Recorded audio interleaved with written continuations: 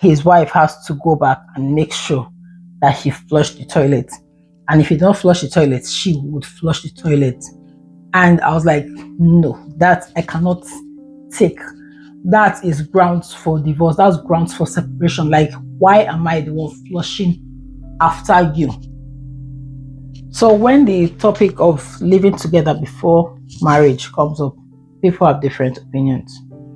And some people will say, why buy the cow when you can get the milk for free? Referring to the woman as the cow, which is a very rubbish analogy in the first place. And then some will be like, oh, the guy will not be tempted to marry you, or the guy will not be pressed to marry you because he already doing wifely things without being called a wife. Now, that's an interesting opinion anyway. But the thing is, sometimes people get carried away when they live with their partners. Some people live with their partners because of distance from their workplace, and they've not really talked about living together, or they've not talked about getting married. So at some point they get carried away and it just becomes normal, we're living together. But they have desire to marry this person, but they don't talk about it, so they just keep going and hoping that this person would mention that maybe the guy doesn't have any interest in marrying the woman. And it just keeps going, and along the line everything just falls apart, and then they say, oh, it's because you guys live together. Or some people get carried away and then they just get married because they thought, oh, it's just the right thing to do. Oh, we're already living together, we might as well get married. And maybe they're not really sure that they want to marry each other, and they get married, and somewhere along the line the marriage fails. And there are other things that add up that makes a marriage fail, but we don't talk about these things because we're looking for one thing to pinpoint. Then also some women will be like, oh, why do you want to live together before you marry? Is that you want to find somebody's faults and pinpoint things that they do that you don't like how they press the toothpaste tube, or how they put the toilet seat, they put it up or down. It's not as minor as that. We talk about when people live together, there are things that you see, like, do they clean up after themselves? Because it takes an amount of self-respect to clean up after yourself, especially when you are living with someone. So those are some of the things that you see when you are living with somebody before you marry them. So in today's video, I'm going to talk about some of the benefits of living with somebody, a man, woman, I don't know. If you're the one going to live with the guy, the guy is coming to live with you. I'm going to talk about the benefits of living with your partner before you marry them. If you're new here, my name is Bray. Welcome to my channel, and we're going to get straight into the video. So over the weekend, I was talking with my friends and we just having a conversation about relationships. And a friend of mine mentioned how, sorry, just make sure this mic is on. Okay. So a friend of mine mentioned that they know of someone that is currently married to a guy that when they go out, they visit their friends. If he uses the bathroom in the friend's house, his wife has to go back and make sure that he flushed the toilet. And if he don't flush the toilet, she would flush the toilet. And I was like, no, that I cannot take. That is grounds for divorce. That's grounds for separation. Like, why am I the one flushing after you? You're not 4, you're not 3. Those are things that you do for kids, not for your grown husband. And the thing is, who knows how long this wife has seen this thing, and she thinks it's normal. Like, they say, oh, take care of your husband. Taking care of your husband does not mean flushing after your husband. No, it doesn't. Taking care of your husband is just the same way he should take care of you. You cook for him, he cooks for you, or you share chores around the house or whatever. You take care of each other. Emotionally, whichever way, you take care of each other. But me flushing after you, that's rubbish. Like, that's just rubbish. So as someone who I lived with my husband before we got married. We had our tiny apartment, and I'll cook, he'll clean, or while I'm cooking, he's helping out, he's cutting vegetables and what. I saw these things and I was like, wow, this is somebody that I want to spend the rest of my life with. Of which I dated people in the past that will say, oh, it's a lazy woman that takes another pot from the cupboard to cook when there's a clean, when there's a dirty pot in the sink. Instead of her to wash the pot in the sink, she goes to the cupboard, take a clean pot to cook because she's a lazy woman. And he was saying that, oh, his mother said that. In my mind, I was like, why didn't you marry your mother? I think I even told him that you should have married your mother. But anyway, we're not married. And thank God I didn't get married to that kind of person, because who knows, maybe I'll be flushing after somebody now. Do you understand? So these things happen, and some of us get carried away. But, and again, when you're dating somebody, it's easier to break up than when you are married, because, or when you get married, everybody comes and says, oh, marriage is forever. And also, the whole divorce process is a very lengthy, messy stuff that you don't want to be involved in. Yes, some divorces are very, very short and quick, and like both partners agree and they do things quickly. But sometimes it becomes battle of who will take what, and how this person wants to punish this person for asking for a divorce, or God knows what. Maybe you should talk about someone that has been in a divorce, someone that has been divorced before, to give you all the information about it. I don't really know much about it, but from the little that I've heard, I know that it's a very difficult and lengthy, messed up process. So breaking up when you're dating is easier than when you're married, getting a divorce. So I'm going to get straight into some of the benefits. The thing is, you see the red flags when you're married, when you're dating somebody, when you're living with somebody before you marry them. You see the red flags, like if they clean up after themselves, do they flush when they use the bathroom. I'm telling you, these things are important. These things are important. When they use the bathroom and they make a mess, maybe there's water on the seat or urine on the seat, do they clean up? Do they wipe that? Because, and this is not just men, I'm talking about women as well. You go to the gym and you go into the bathroom, or just public bathroom. Let's talk about regular public bathroom. And it's for women, and you see women go in there and mess up the toilets, maybe pee on the seat, and they don't wipe the seat. There's toilet paper there, but they don't wipe the seat, they just walk away. There are times that I've been to the gym and I see like somebody did number 2 and they don't flush, and they got up and walked away. Like, it's instinct when you use the bathroom. It's you say instinctual, or what's it called? It's instinctive to flush after using the bathroom. But like I said before, it takes a level of lack of self-respect to not clean up after yourself, to not flush after using the bathroom, to not take your plate to the kitchen after eating. It takes a whole huge level of lack of self-respect. So when you live with somebody, you say these things. And the thing is, they can only pretend for so long. Maybe I stay with you for a week and you're giving me your best self. Oh, you take the plate to the kitchen, you do what, you say thank you, you wipe the toilet seats, you flush, and you believe that urine too should be flushed, not the one that, oh, because it's urine, we shouldn't flush it, and the bathroom is stinky. You're doing all that, and after a week, you start bringing in your real self starts coming out little by little.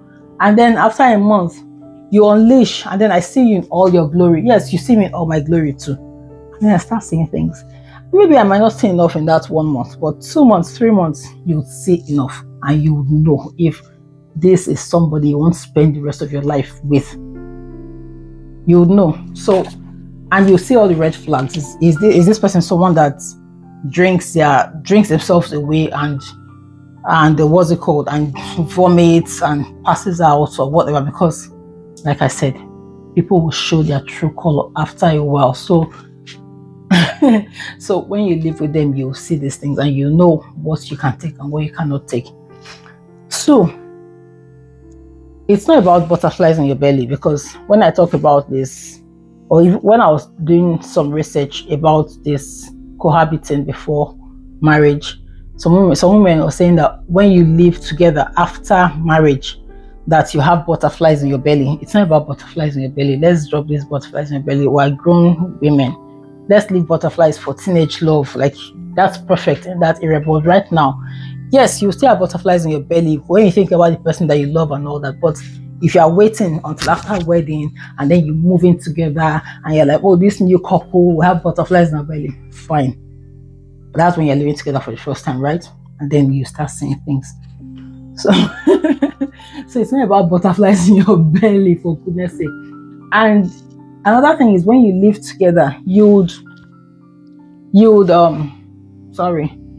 you live together, you share chores, and you'll see how this person responds to sharing chores. Because like I said about the other person, that was like, it's a lazy woman that takes a clean pot to cook when there's a dirty pot in the sink that she's supposed to wash, like, of which I was the one that was still going to wash it. So I don't even understand what he was trying to do. I guess he was just trying to bring me down, because some guys thrive in that. They try to bring you down so they can oppress you or control you, or so you keep trying to get their approval, like, you understand. So you would see if this person is open to sharing chores. You'll see if this person is open to sharing bills. Like, when you start living together, now there are two people in the house. The electricity bill will go up, water bill will go up, groceries, everything, all that will go up. Is that person willing to share? Man, woman, is that person willing to share? That's another thing you would see, because when you get married now, you don't understand. One person will just be doing everything, and the other person that, I didn't know that I had to, that I'm supposed to do this. Or maybe the guy will be like, oh, I had no idea that I was supposed to pay the electricity bill, or I had no idea that I was supposed to get groceries, or I had no idea that I'm supposed to do laundry or something.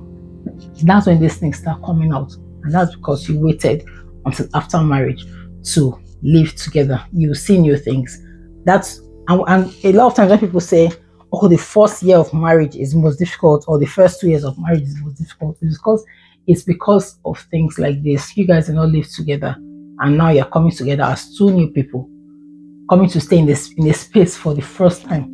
You're learning how to share a space with this person for the first time in your life. It's going to be different from someone that has lived with this person before deciding to marry this person. So they've seen that, okay, this is someone that I can live with, this is someone that I don't mind waking up to every morning, because you've done it before. Yeah, you can say you are practicing marriage. Doesn't change anything. Who shouldn't practice marriage? Is there anything bad in practice? You practice and you see. And another thing that I noticed again is that some women that are raising this kind of men, like, I watched a video last week. What's her name? According to Nicole, that's the name of the channel. She was supposed to have a dinner date with some guy, and the guy called her. They should shift the dinner date.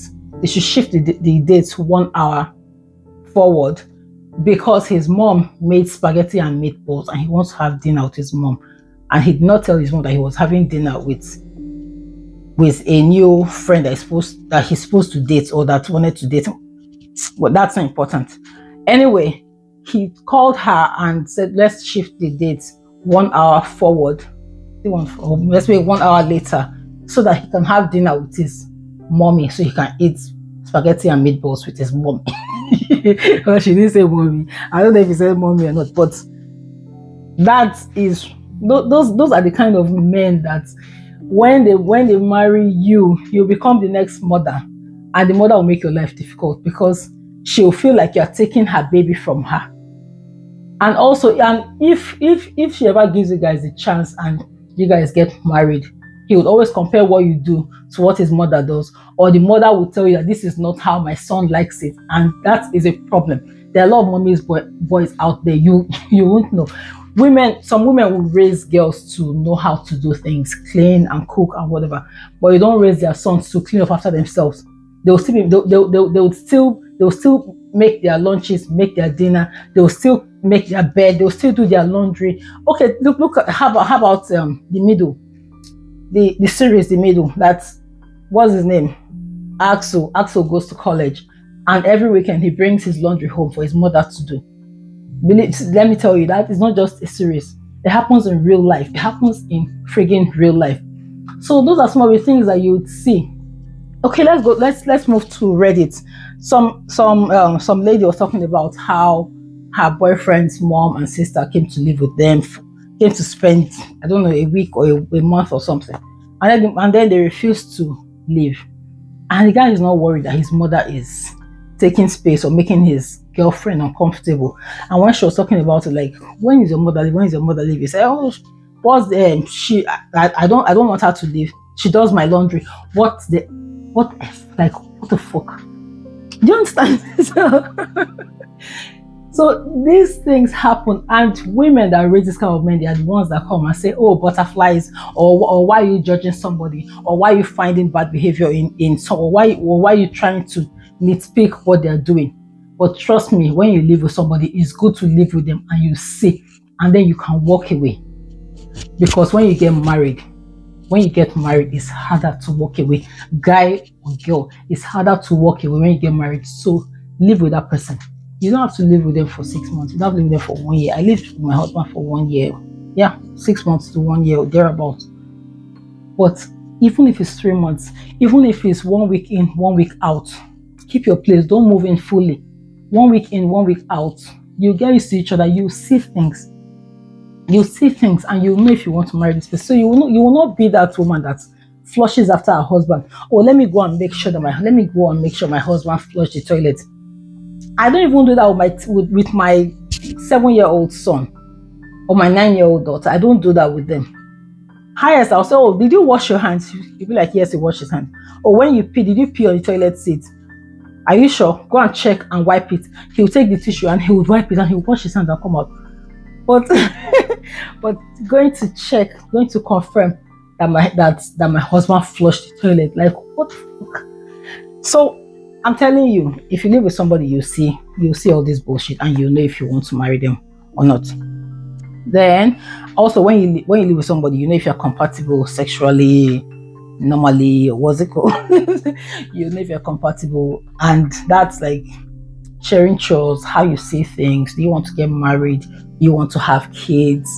And yeah, those are some of the things that you discover, because you guys will talk, and also you see how this person defends you in front of their family. Because before I got married to my husband, he was already telling me that his family, yeah, everybody is cool, but his mom might try to like get in my way or something. Not really get in my way, but she would just try because, okay, I'm marrying her son or something. But he also made it clear to them that this girl that I'm marrying, she's not going to come here and do eye service and start cleaning the house and start forcing you or trying to make an impression for you to like her. No, she's just going to be herself, and she's a good person. I'm a good person. I'm like a good person. I'm not gentle. Sometimes I like to say I'm gentle, but that's not the point. So he made it clear to them that I'm not going to do any of this eye service stuff. I made it clear to my family too that my husband will not come here and be doing forming forceful friendship with my mom or my sisters, of which he's someone that is easygoing. So it was easy for him to flow my younger sister. And over time he got used to my elder sister as well. So, but he didn't have to do anything extra. He just had to be himself, and they accepted him the way he is. So you'll know if this person is someone that would fight for you when it comes to family, because we hear about guys that their mothers mistreat their wives, or women that their family mistreat their husband, disrespect their husbands, and they just take it as one of those things, and like it's not a big deal. You should be used to it. Those are things that you know when you're dating somebody and you're living with them before you marry. That's if you want to marry them, or even if you want to live with them as long-term partner. There are things that you see, because if there are things that you don't like, that if they do things that you don't like, then you don't want to live with them even as a long-term partner. So there are pros to living together. And also you'll know when you live together, it will show doubters. What do you call them? People that always that feel they know your relationship better than you, to show them that you guys are moving strong, like you guys really want to be together. Maybe your friends have been doubting that. Are you sure he's for real? Are you sure he's for real? When you guys decide to live together, it's what's the word? It just shows that you guys are moving your relationship to the next level. Yeah, it's a sign that you're moving your relationship to the next level. And also you learn to work together, paying bills and all that. Yeah. Another benefit of living together is a chance to live in a quiet, fun, free life without kids. Because some of us, when we get married, we want to have kids as quickly as I don't know if it's everybody, but we want to have kids. While some people like to wait, like, oh, let's wait 1 year and just enjoy this free life or single life without kids. And after a year they'll have kids. But when you're dating and you're living together, then there's no pressure to have kids, or maybe then you're not thinking about kids. You want to have kids after marriage. It's an opportunity to enjoy your time, hang out with your friends, go wherever you want to go. Because when you get married, kids will come and your life would change, and you don't want your life to change so quickly like that. But is different for everybody. So that's just an added point. So I understand when our aunties tell us don't live with somebody before you marry them, because oh, he won't want to marry you because you're already doing wifely stuff. Or if you live together before you get married, after you get married, there'll be butterflies in your belly. Well, you've experienced butterflies in your belly while you're dating and you already know this person. So what butterflies are you looking for? Of which, if this person is a good person, random days you have butterflies in your belly, and that's also good. It doesn't have to be, oh, this fairy tale marriage, this fairy tale wedding that gave me butterflies in my belly. It doesn't have to be that way. Sometimes you just need to grow up. And I'm not saying that having butterflies in your belly makes you a child, but sometimes we just need to grow up and be realistic about what is important. And that's having a good partner if you want to get married or if you want to do a long-term relationship. Having a good partner is better than any other thing that you're adding. Yes, big house, high earner, whatever you want to add to it. First, the person has to be good.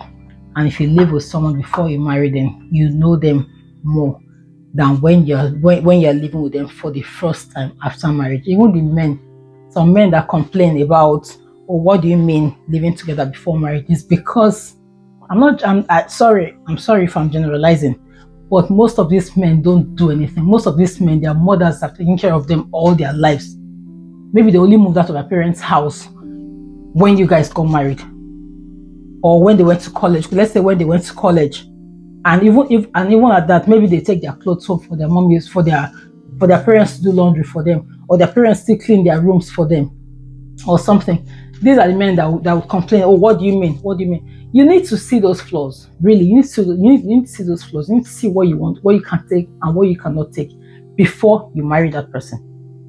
That's all I have to say for this video. If you like it, please like it and leave a comment and let me know if you lived with your partner or if you like the idea of cohabiting before marriage. Let's talk about it. Let's discuss in the comments, and please subscribe and share this video. It helps the algorithm and lets YouTube know that you like my content.